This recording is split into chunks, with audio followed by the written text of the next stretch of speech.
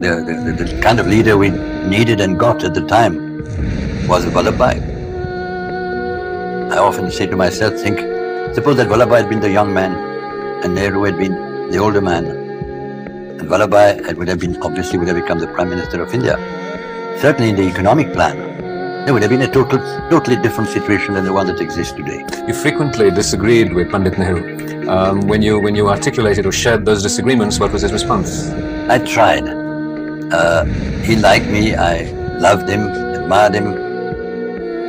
But when you, on this kind of thing, economics, of which he knew very little, in my opinion, and certainly on socialism and how socialism could be established without the loss of economic freedom for the majority of the people. Anyway,